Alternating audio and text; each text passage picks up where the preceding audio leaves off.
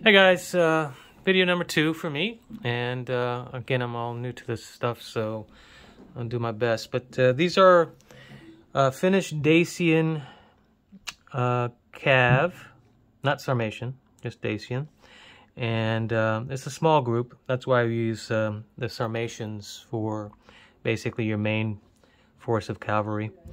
But these are all Foundry miniatures. And of course I did a little bit more work on the commander stand. Hope you can see that. Let me see if I can turn this around.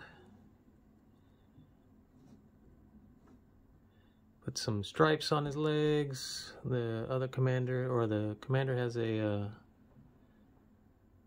plaid pattern.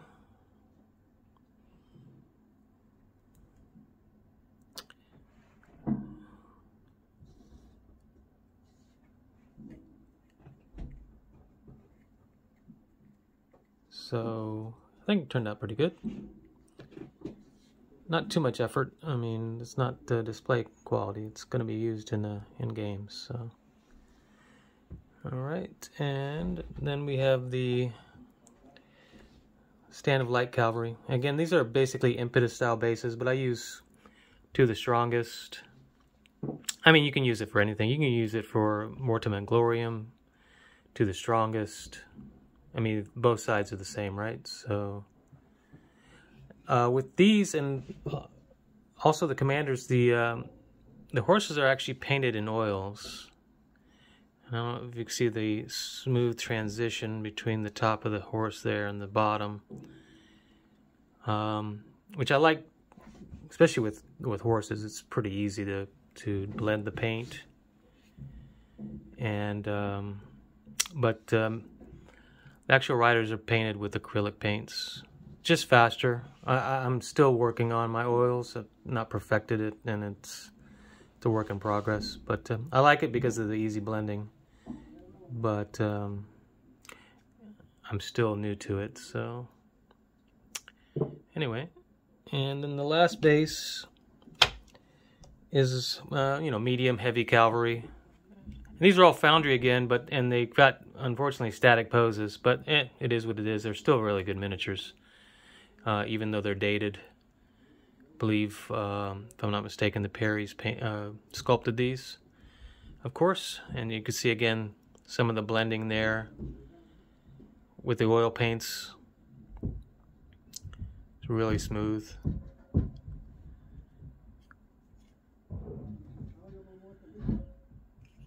Yeah, I like it. Again, these are a little above standard, and again, going to be used to be played with, so I didn't want to put too much time into them, like I didn't paint the eyes, etc. And, of course, next up is Victrix Dacian Infantry. They're already primed. I am going to do a zenithal on them. I just haven't gotten to it. And, anytime there's a situation where the arms cover the chest area, I leave the arms off until and paint them separately and then glue them later. Just easier to paint that way.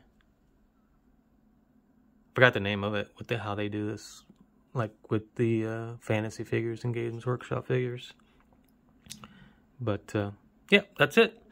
That's it for now. I got 2 units of infantry to paint, and when those are done, I'll pop up another video. Thanks for watching.